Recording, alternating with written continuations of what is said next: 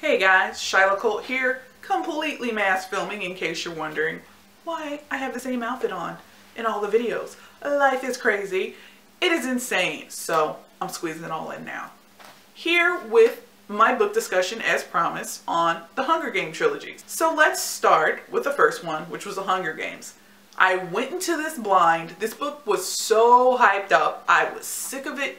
I was over it before I even opened the page. So I think it was really a good thing that I waited, let the hype die down, and then opened it sort of with fresh eyes.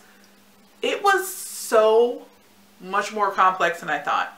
The way that it was presented, it just seemed really flippant, and I really didn't understand what was going on or why the kids were even in the competition. Why would kids face off against each other? And as I was reading it and I got into it, it was like mind blown. I will say that in this first book, I did not like Katniss. I admire her bravery. I admire her loyalty to her family. I completely understood why she was the way she was. If your father died and then your mom fell into this deep depression and you were left to literally provide for your family because you were all on the verge of starving to death, it would harden you. You would not trust or really care for or love or let people in easily. And that was the position she was placed into before 17. The world she lives in is terrifying. That you could offer your name in these tesseras, I think they were. I might be murdering that name. Where for more grain, so you don't starve, your name is put into this roster, this list, more times than everyone else, and you have a higher chance of being chosen for the games. I can't imagine having to make that choice. So when we got down to the politics, I was completely enthralled. She did such a good job of layering it, explaining it, making you really feel like it was plausible, which is terrifying.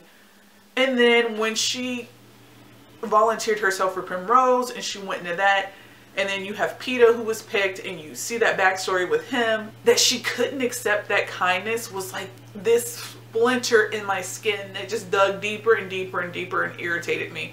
So that was one of the main reasons I really wasn't a fan of Katniss, because Peeta was there, he was kind, and even before we knew sort of his emotional attachment to her, that he actually did have a crush on her and he liked her, he was a good ally. Though I can understand, if you know that you're going to have to eventually kill this person, why are you going to get connected to them? You're going to want to keep them at a distance because they too are an enemy.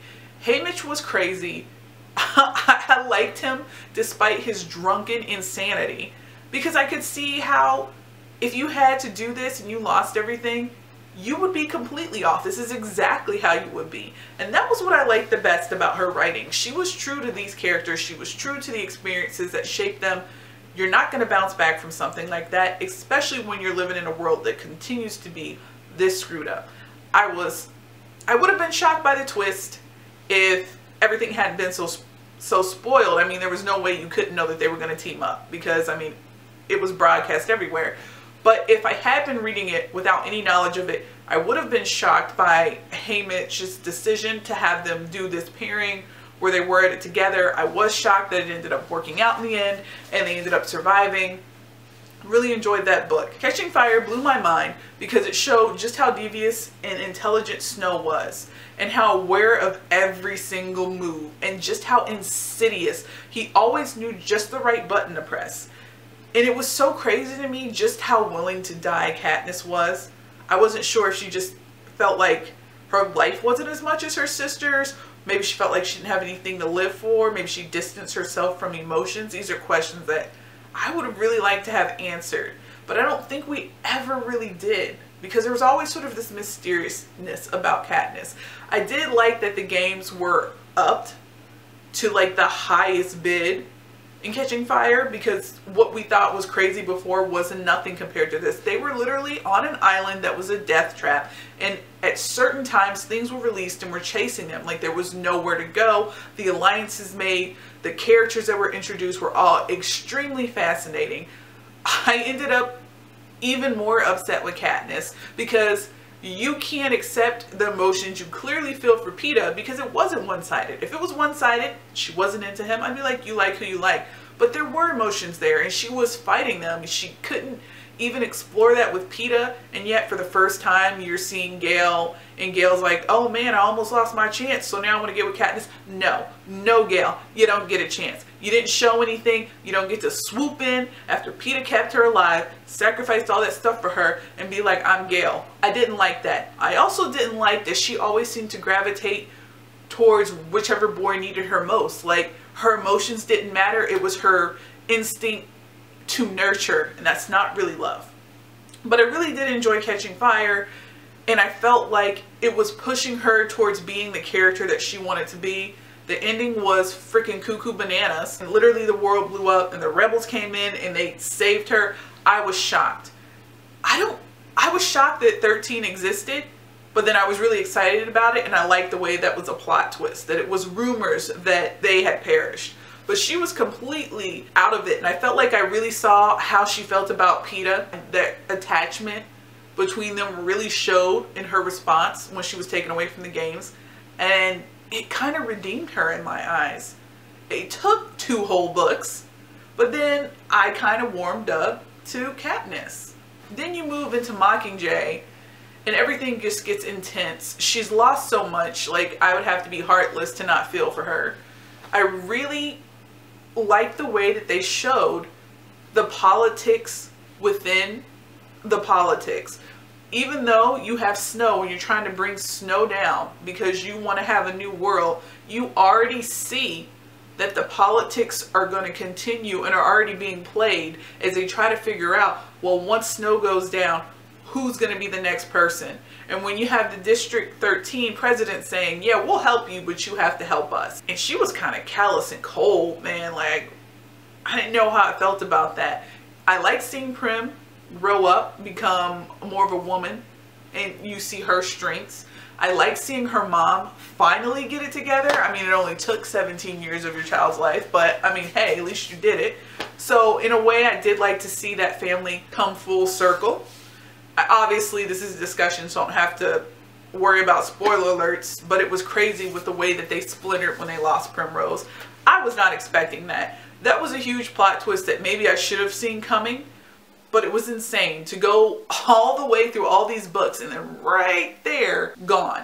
Seeing her repeatedly stand up for Peeta and making sure he was going to be safe, whatever state he was in, and then seeing Peeta's deterioration every time we saw him speak for the Capitol was freaking heart-wrenching. And then seeing the conflict that she and Gale had, where Gale was like, I would never do that, and she was like, you have no clue what those situations are like unless you lived in them. And then it became clear why they wouldn't work, and I felt justified. I felt justified in the way that I was like, this is not going to work. You can't make yourself feel this way. He's not going to connect with you the way that Peeta does. I mean, there were certain things that she could show to Peeta that I didn't feel like she showed to other people. Like when she would have nightmares and she would actually ask him to stay with her because then she would be able to sleep. That's just not Katniss. Katniss just didn't do things like that. She was so self-contained, and to me those were the things that made me feel like if she was going to be with anyone, it should have been him, because he got it, and I felt like together they would be able to heal. But when they finally rescued him and he came back, my heart seriously broke when he thought she was the enemy and he attacked her. I wasn't expecting it. And up until the very end, I had no clue how that was going to play out. I mean, he was crazy. He couldn't be trusted. He didn't know what was real and what wasn't. And she stuck with him through the entire thing. And to me, that changed the entire way I felt about her. By the end of the series, I was rooting for Katniss, but I didn't necessarily love Katniss. I understood where she was coming from. I appreciated all that she had been through. And that she was still even somewhat sane, spoke to her bravery. But I liked that Susan had her break down. That she would have those moments where it was too much, because to me, that's what kept her from being a Mary Sue. Even the decisions she made that I thought were bad, where she would try to force herself to think about Gale or push aside how she felt about Peeta, just showed that she was a flawed human being, just like everyone. And I know some people don't like Mockingjay, but I really felt like that book went exactly the way it needed to go. Like, if this was real life and this was war and these were people playing these games with each other, trying to one-up each other, and everybody's got a different agenda, this is how this would go. It couldn't end like wrapped neatly in a bow. And then some things that you do just can't be taken back. I really enjoyed this series overall. I was really impressed and I liked it. I feel totally okay with that. If you read it, like probably a good 65% of the world has, what did you think about it? Who was your favorite character? What was your favorite book? Are you one of the people who loves Peeta with Katniss, or do you hate it? Did you think that she belonged with Gale? Why? I would really love to talk about this because finally I can. I know what happens and I want to catch up with everyone. So thank you for joining me for this discussion, and I will talk to you later. Bye, guys.